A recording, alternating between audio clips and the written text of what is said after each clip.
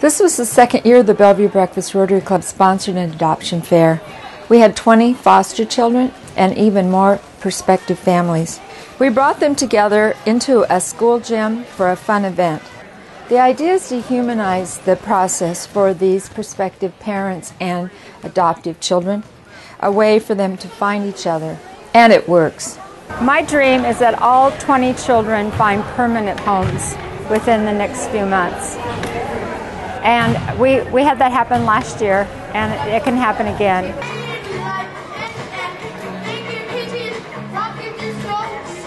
And one of the things that's important to know about kids who are available for adoption through the foster care system is that those kids have had a pretty significant history.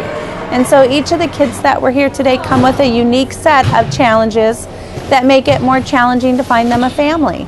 But this is one step in a process of recruiting a family for our kids.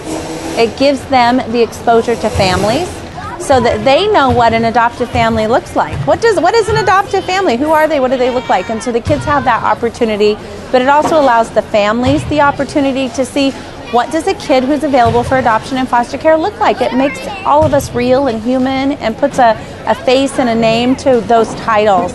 Our kids are kids. They're real people. They have really, really scary stories. And on paper, those stories can make you question, can I do this? This kid's been through a lot. And then you meet that kid and what they look like and what real life experience is, and it really makes them kids. They like to, decorate cupcakes just like any other kid, and they like playing basketball just like any other kid. They like playing Guitar Hero, which we had back there today, just like any other kid. And it really makes, this whole process real and human for everybody. We are new foster parents that are looking for a child to place in our home. And right now we also have a child in our home that's legally free that is looking for a home. And this seemed like a great place for him to meet potential families since it's not us, and in a non-threatening, easy, fun environment. We get to see what they like to do when they're not feeling pressured, like, oh, these people might adopt me or they might not, and I need to be on my best behavior and I need to say what they want to hear, and they're just being themselves, beading or coloring or painting pumpkins. They're just doing what they want to do, and we're just kind of there to be with them. Since last year's adoption fair, several Rotary clubs in Washington and Oregon have expressed interest in doing their own party. At this year's event, there were observers from several clubs.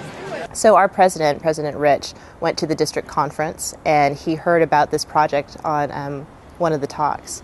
And he was so inspired that he came back to our lunch meeting and said, we're going to do this. We need some help. It's so inspiring that there are these foster kids in the system right now that don't have parents, and their parents gave up their rights to them, so they're eligible for adoption right now.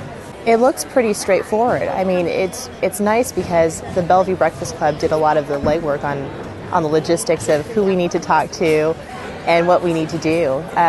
The budget is pretty low.